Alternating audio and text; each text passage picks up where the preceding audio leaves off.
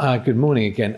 Thanks to the previous three speakers. I think we've learned quite a lot already. I thought I'd put on my first slide talk about principles, which links nicely with what Mike was talking about just a moment ago.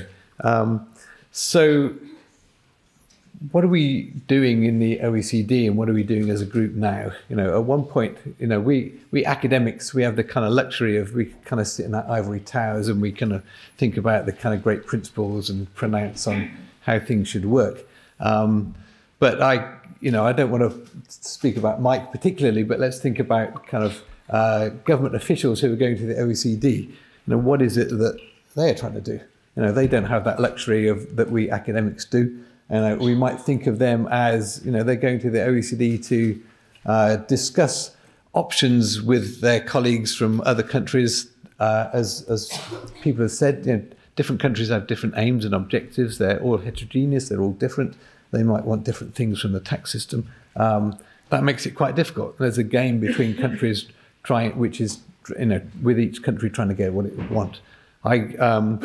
If we could move on down the table here, the OECD has to facilitate that. That's a pretty difficult job as well. And business has to kind of try and get involved in some way in many of the ways that Janine has got. So in many ways, being the academic is the kind of relatively easy gig here. On the other hand, I think it is useful to think about principles, and I'm glad that Mike agrees. I think the problem may be that we may not agree exactly what the principles are. As he pointed out. So do good principles matter? Yes, and I think they matter for many of the reasons which people have already said. So if we think about ad hoc reforms without principles, then they're unlikely to be stable. In a couple of years' time, people are going to come back and say, okay, we want something different now. And who's to say that isn't a good idea? It's going to lead to greater complexity. We could add a bit of this. We could add some pillar 1. We could add some pillar 2. We could think of some other pillars 3 and 4 down the future. We could have many pillars, and then the world gets more and more complex. And we're just going to have more and more unnecessary features in the tax system. Okay, so let's take it that we want some principles. Problem is, what are they? And I'm not going to kind of set up a single principle in a single sentence or a single paragraph even. I spent most of my talk last year arguing against the notion that we should be taxing where value is created. I'm not going to go through that again, but anybody who wants to see that, there's a video on YouTube somewhere, I think. So I'd like to, my principles are not like quite as crystal clear as that, or quite as simple as that. And again, I'm referring to our international tax group, where we started to say, well, what criteria would we use to evaluate a particular tax system?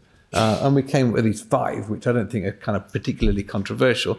There's economic efficiency. So economists get exercised about economic efficiency. I think we sometimes have a hard time trying to persuade everybody else that economic efficiency is important. But broadly, we think there are real social costs associated with taxes distorting behavior. And we can try and measure those costs, and sometimes we get measures which are really quite high. It's hard to see them in the real world. It's hard for the general public to understand that, but we think they're really there. Fairness, everybody would have fairness on the list in a set of criteria for economic efficiency. In the context of international business tax, that's really pretty hard to figure out, however.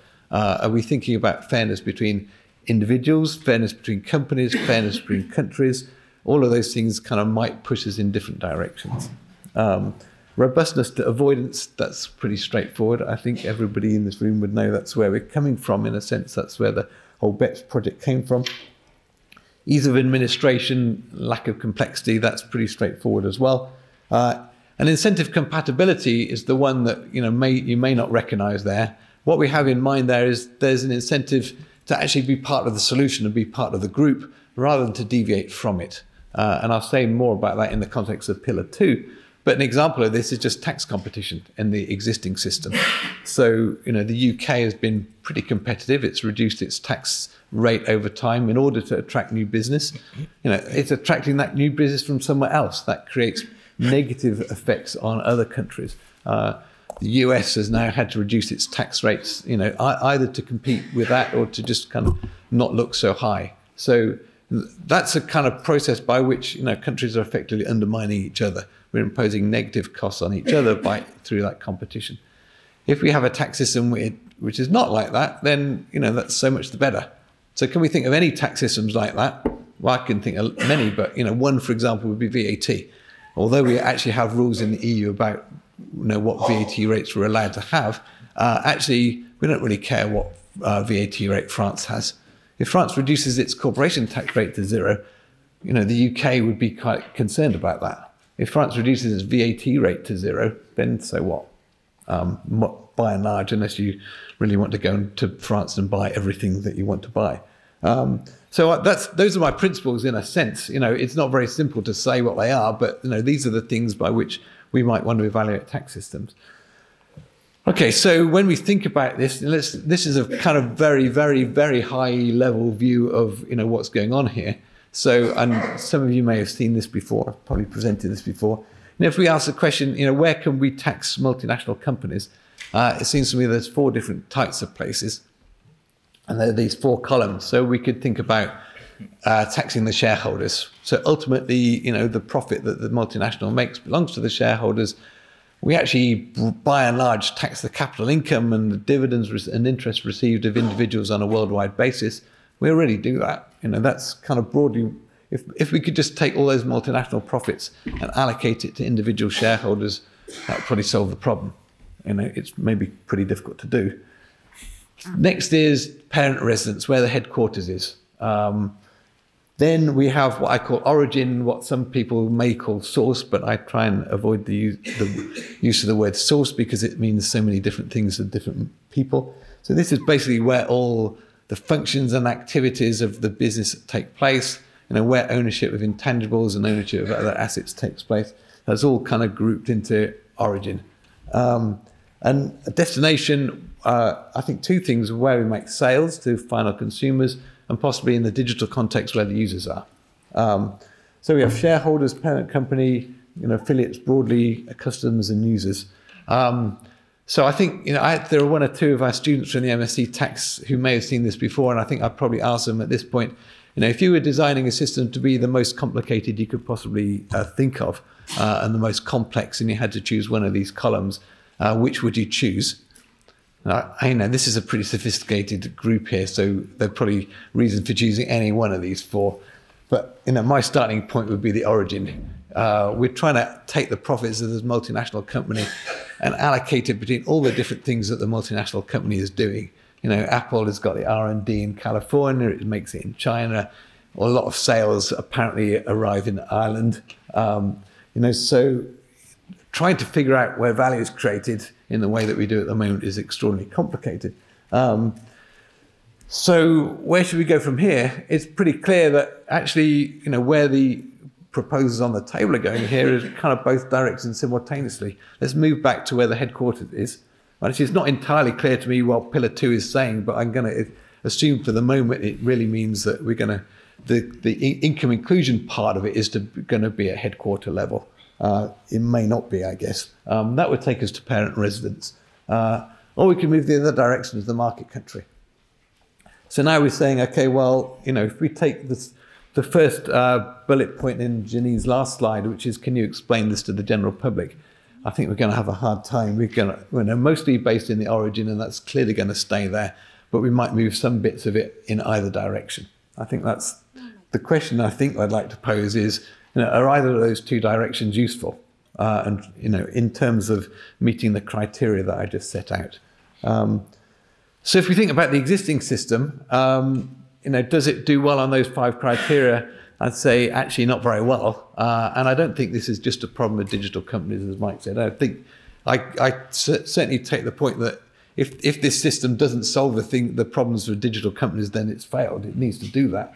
But I think it needs to do beyond that. And I think actually the example of Apple is quite instructive. I mean, a lot of people have spent a lot of time thinking that the way that we tax Apple is not that good. And we have state aid provisions. A lot of profit arises in Ireland. I think that's reflected in some of the problems that we have at the moment. And if we're thinking that's not a digital problem, then I think that's evidence for the fact that actually the problems are wider than that. So are we robust to avoidance? Well, that's what the whole BEPS project was about. Clearly, we don't think we've completely solved that. Things have got more complex. We certainly still have an incentive compatibility problem as countries compete with each other. We certainly still have economic efficiency problems. Fairness, I kind of sit on the fence. I'm not really sure, how to think about fairness because there's so many different dimensions, especially when we're thinking about profit. If we think about who actually bears the tax on that profit, then we have to look through that. Is it shareholders? Is it customers? Is it the employees? Those are very difficult questions. So I'll leave that one to one side.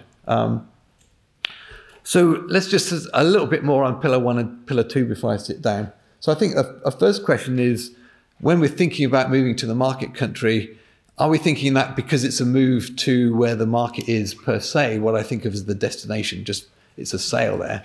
Or are we thinking of actually part of an origin system, that's where value is created? And we could think about the concept of, for example, marketing intangibles is really saying, I think that, okay, well, we can think of marketing intangibles as being located in the market country, and they create some value and we should tax those. But we're really thinking of that as a kind of origin country, in a sense that there's an asset here which is kind of creating some value and we want to tax it because the asset is there. That's a really very different kind of starting point than saying we're going to tax this income as it arises in this market jurisdiction simply because it's a market jurisdiction. So I certainly want to make that distinction. I think if we do want to really get into figuring out what the return from marketing intangibles is, then we're going to be here for many years to come. We could certainly think about high demand as a source of value. When people think about value creation, they're really thinking about the supply side rather than the demand side. But how valuable the supply side is depends on how much people are willing to pay for it, and that's a market country kind of issue. So while I actually think moving towards a destination country is a great idea, but I think for a different reason. That's because it's going to address these 5 criteria better, and the central reason why it does so is because consumers are immobile. So what does that mean? It actually means quite a lot of things with respect to those 5 criteria.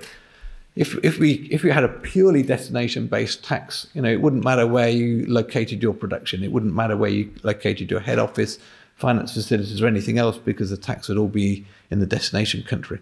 So we're going to take away a lot of economic inefficiencies. It would be much less, but much more robust to avoidance, because we can see where the income is arising. It's much more difficult to say that income has arisen somewhere else. It's going to be more incentive compatible, actually, for the same reason that there's no competition over VAT rates, because that's in a destination country. So this notion of immobility kind of just helps with these 5 criteria, I think. Having said that, there are lots of different ways we could think of kind of implementing a complete move to a destination country or a partial move as is envisaged under Pillar 1. And I don't really have time to get into all of those now. We're going to have 2 sessions on that in due course. I would say one thing which kind of brings me back to what's going on in the OECD is gainers and losers. On the face of it, if we move a little bit away from taxing very roughly where production takes place or where functional activities is taking place to where the market is, then in terms of kind of tax base, countries which have net imports are going to do better than countries with net exports. So the UK would do well, the US would do well, Germany would do less well. This makes it a difficult conversation in OECD meetings, presumably, when you have countries at different positions. But I think we should also take into account that actually the revenue that we're raising now is still subject to all the problems that we have at the moment, including tax competition. And you only have to look at the graph of what's happened to tax rates, corporation tax rates over the last 20 or 30 years. They've been on a gently declining trend on average. I still can't see any reason why that gently declining trend is going to end. So what about Pillar 2? So the idea here seems to be that actually there's all this taxable income which is being located in low tax jurisdictions and isn't paying very much tax. So there's almost, in a sense, less than single taxation. So is this a prevention of no or low taxation? And here, kind of somewhat cheekily, I have a quote from an early BEPS report which says that no or low taxation is not per se a cause of concern, but it becomes so when it is associated with practices that artificially segregate taxable income from the activities that generate it. I can't see that element really being there very strongly in Pillar 2. I think the OECD, the members of the OECD may have changed their mind and have moved on. That's fine. I think it's perfectly acceptable to change one's mind in the face of new evidence. I've done that many times. I think, a particular issue here is competition. I think the advocates of this would suggest that actually everybody could get together. They can agree a minimum tax rate everywhere. That's going to halt tax competition in a way that the BEPS process was not really designed to do at all. But I would take a step back and say, is this really a suitable place to tax? And I take these 4 columns literally. I'm going to say, the shareholders are in one country, all the activities are in a different country, consumers are in a different country. What is there left in the parent company? Well, there might be a few bit of management. That's about it. Why is that the place where we would want to tax worldwide income of this multinational? I just can't really see a very good rationale for it. And I don't think it does very well on our 5 criteria.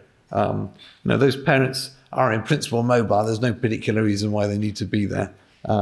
Subject to anti-inversion rules, which the US knows a lot about. So I think the final point is, are the advocates of this who think that actually countries could come together, agree some kind of approach on a Pillar 2 basis for the income inclusion part in particular, which will effectively lead to some kind of minimum worldwide tax.